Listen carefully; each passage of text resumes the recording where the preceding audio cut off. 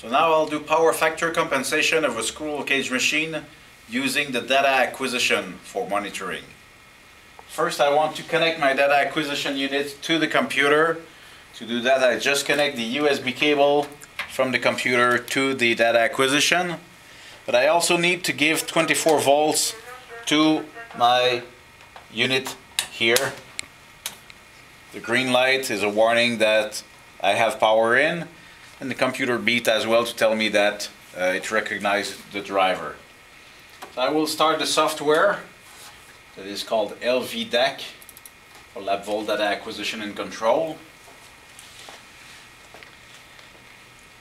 Now it tells me that it found the data acquisition interface. I'll just activate all of the functions for now. I don't want to have to think about what is activated or not. And then it is ready to go.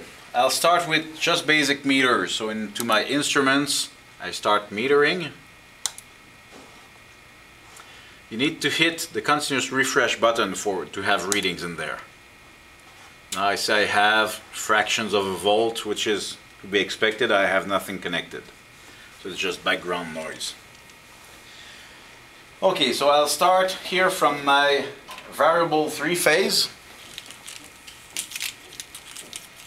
and connect that to voltmeter. So I have phase 1 into voltmeter E1, phase 2 into voltmeter E2, and phase 3 into voltmeter E3. Now each of the input is floating. I don't have a common ground. So I will need to bring the neutral to the negative side of the voltmeters. And for the 3 of them, since they're floating, I need to do the connections like this here.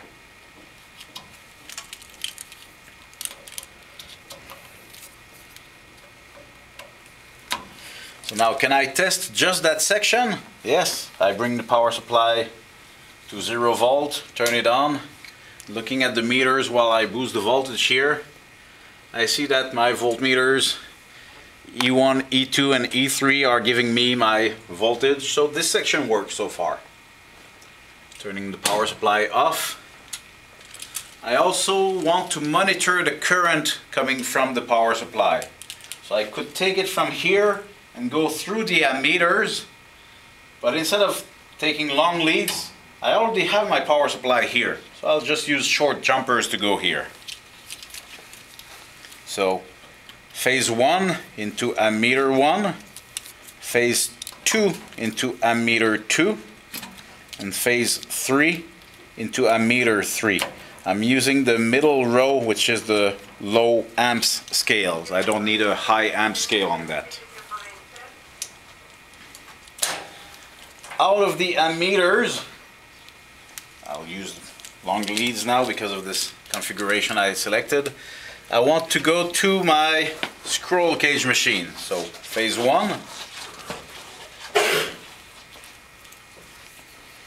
phase 2,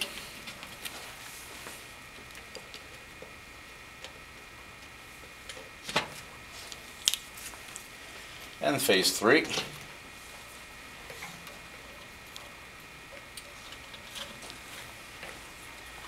And I'll do a Y connection here by doing a short circuit on the second side of my coils in my squirrel cage machine. So now if I start my power supply and raise the voltage, starting from 0, watch those currents here and voltage.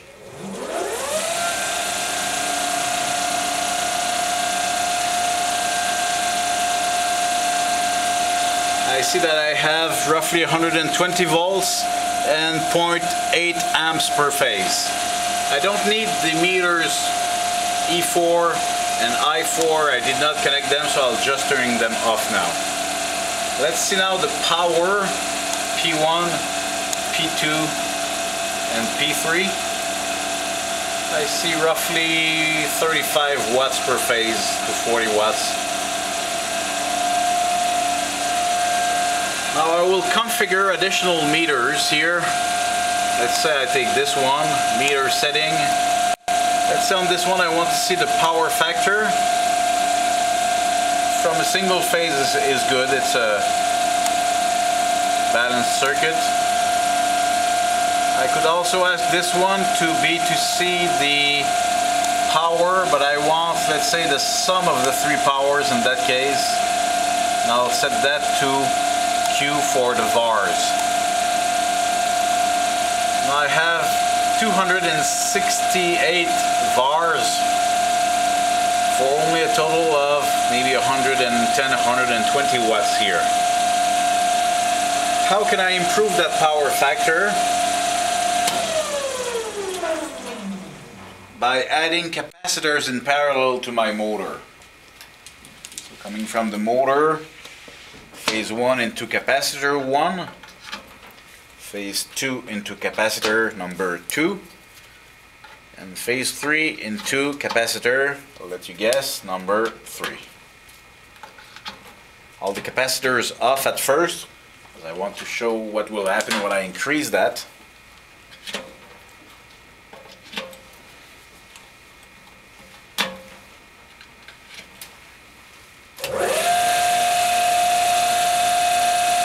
Now I will successively add capacitors into that here.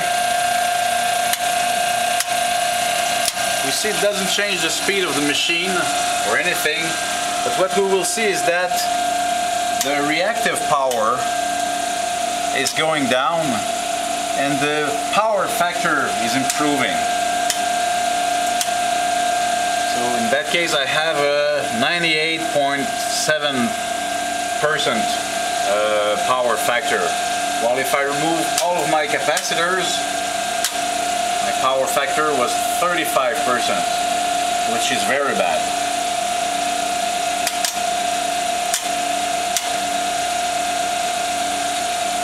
Now, that is something you could have done just using regular meters, but you can also do that using an oscilloscope. If I use here E1, E2 and E3, that's my three voltages.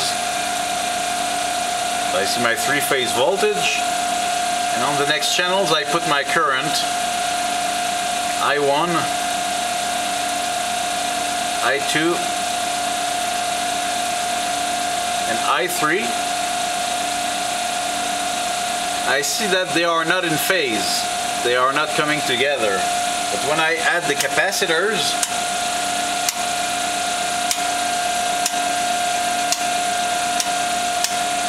the currents are both becoming smaller and more in phase with the voltage.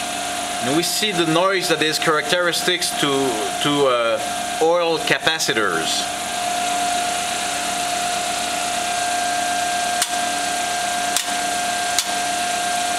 Another way to demonstrate that, let's say I go back to my default configuration. I think if I just turn it on enough, yep. Let's say here I display voltage E1 with current I1, and on channel 3 I'll display the instantaneous power P1. I'll just turn the other ones off for now.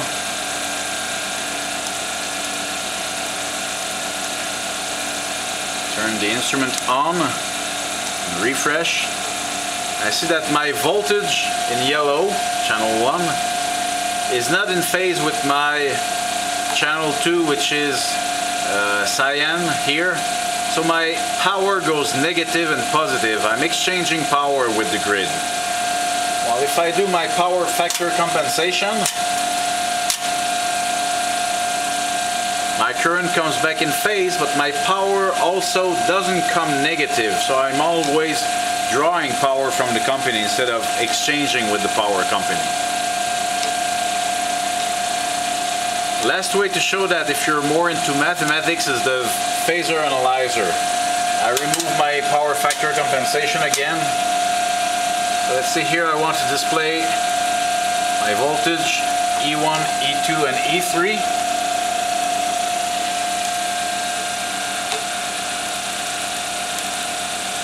So that's my voltage E1. I'm at 50 volts per division, so that's 50, 100, 120. Well, I see it here in fact. voltage E2 is 120 degrees lagging, E3 is another 120. If I put the currents here,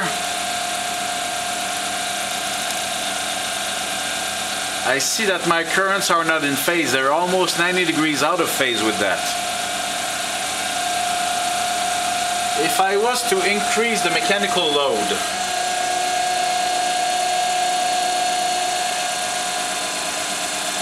because now I add active power, current becomes bigger and it looks like it is becoming more in phase. In fact, the angle gets better, but the reactive part, the part that is out of phase, didn't change in amplitude.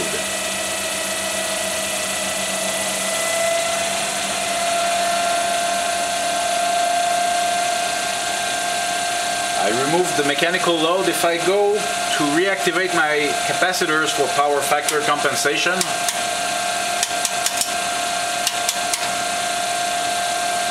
I see now that my current is way smaller and almost in phase with the voltage. If I increase the mechanical load,